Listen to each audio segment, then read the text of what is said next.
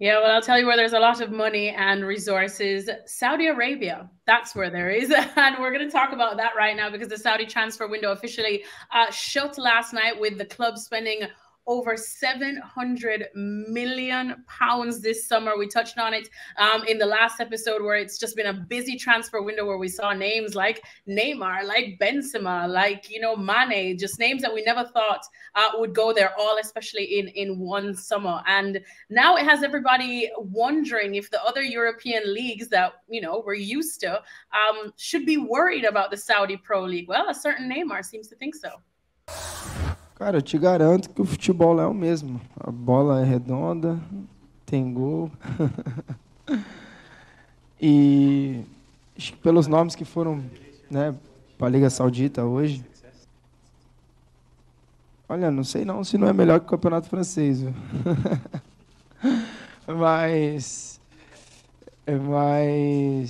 acho que a minha cabeça tem que estar boa, eu tenho que estar feliz, eu tenho que estar me sentindo bem. Eu sei me cuidar, eu sei o que é preciso fazer para um atleta estar em condições de jogo. Vivo isso há 15 anos. E, bom, acho que não tem muito segredo. Né? O treinamento lá é intenso, a sede de vencer, de ganhar, a minha e dos meus companheiros são grandes.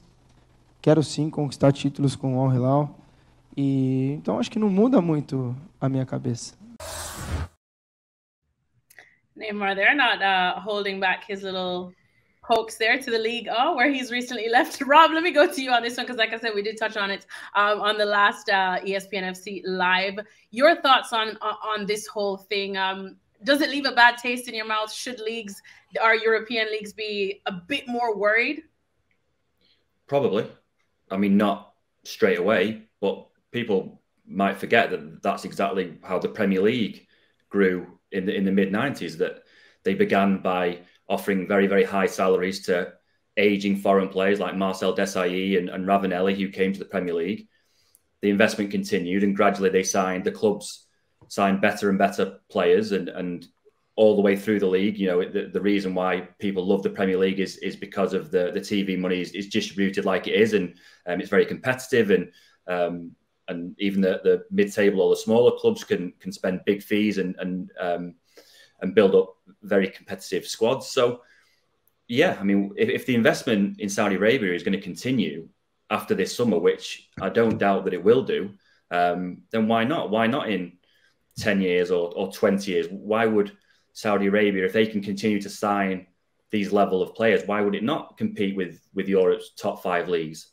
I think the only thing that maybe Europe has that Saudi Arabia possibly will never have is the Champions League, and players, the best players in the world at the moment, still want to play in the Champions League. And so, there is a draw to the best Premier League clubs or Bundesliga clubs or the biggest clubs in Europe that maybe the Saudi Arabian clubs don't have. But if you've got an indefinite amount of money and you can attract players like Neymar and Benzema and Ronaldo, then eventually you'll be able to start attracting players not who are 35, but who are 25. So, yeah, I mean, I'm sure your European clubs, the biggest European clubs, aren't looking at it right now and going, "Oh, we're really worried. They're going to take over anytime soon." That's not the case. But if this was to continue for 20 years, then yeah, of course, why not? They certainly could challenge the biggest Premier League clubs.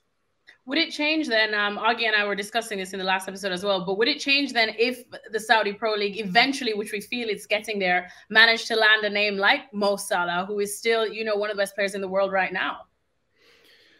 I mean, I don't think it would be any one individual. What would tip the balance is if middling, mid-20s players began to pick Al Nassr over Man United. You say there was a situation this summer where United were desperate to sign Mason Mount, but also Al Nassr were desperate to sign him, and Al Nassr could offer a bigger salary.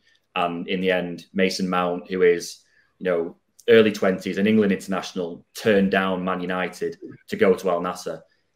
Not one deal on its own wouldn't do that, but if that became the norm, then that would be a sign that the balance was tipping. And actually, the Saudi deal that caught my attention most out of everything this summer was Ruben Neves leaving Wolves for Saudi Arabia, because That's a player who's been linked with every big club in Europe. He was linked with Barcelona. He was linked with Man United at one point.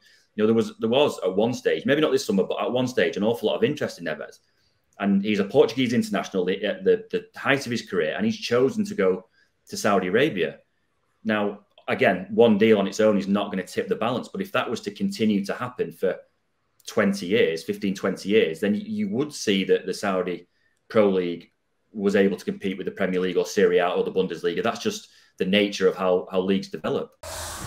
Well, thank you very much for watching ESPN on YouTube. For more sports highlights and analysis, be sure to download the ESPN app. And for live streaming, premium content, and let's not forget as well, ESPN FC 7 days a week, subscribe to ESPN+.